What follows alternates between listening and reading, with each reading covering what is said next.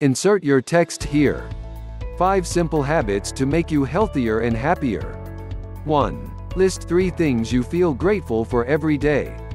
According to Santos, writing down 3 awesome things about your day can have a significant effect on retraining your brain to feel more gratitude and, as a result, feel happier. Pairing this practice with another habit, such as brushing your teeth, can enhance your awareness and make it easier to remember to do each day. Becoming more aware of the things for which you feel grateful, even small things such as your morning cup of coffee or a call from a friend, is a great way to help you focus on the positives in your life rather than the things you may perceive to be lacking. 2. Get moving. People who are physically active for even small amounts of time each week, 150 minutes or less, have lower odds for developing depression, and the options for adding activity to your day are endless. Take your dog for a walk, for example, or go to a playground and play on the equipment. Practice mobility drills while watching your favorite television show. Find stairs and take them. Go for an easy swim in a lake or work in the garden. The point is to get moving, whenever and wherever you can. 3. Spend time in nature and unplug. The writer Anne Lamott wrote, "Almost everything will work again if you unplug it for a few minutes, including you." Taking time away from technology is important, particularly for those who feel overstimulated and fatigued by constant notifications and work-related stress. And if you can unplug outdoors, even better. David Strayer, a professor and cognitive psychologist, has been researching brain-based measures in cognitive restoration and believes that spending time in nature is important for elevating mood and reducing stress. For example, one study of people walking through an urban green space showed that participants' brains exhibited lower frustration, engagement and arousal while in the green area. So get outside without any tech. Again, the possibilities are endless. Walk through a garden. Go hiking. Scramble up some rocks.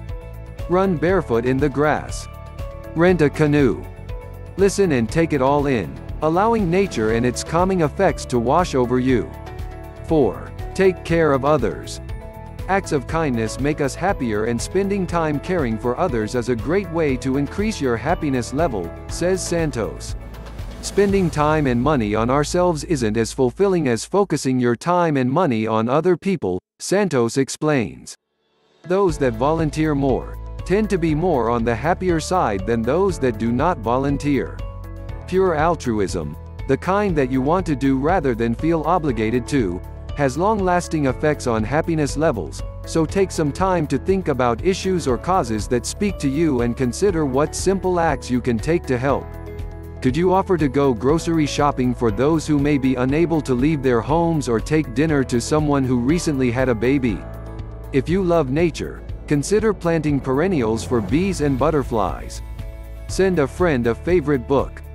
Bring in your neighbor's garbage cans. Send a card full of encouragement to someone who needs it, or volunteer for your favorite organization. Time spent helping others is time well spent. 5. Meditate. So much of modern life is geared toward getting as much done as possible, which leads to increased stress and anxiety. Meditation is a way to use the breath to help calm the nervous system. When you breathe properly, the diaphragm stimulates the vagus nerve, which helps you connect to the parasympathetic system. Just 10 minutes a day can begin to change the patterns of your brain. While starting a meditation practice can feel challenging, here are some ideas on how to get started. Begin your day in silence, before you check your phone for emails or texts.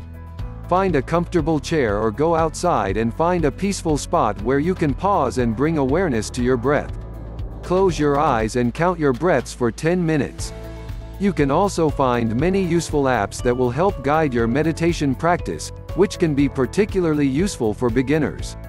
While learning to meditate requires discipline and practice, it doesn't have to require a lot of time, and you don't have to do it perfectly to reap the benefits.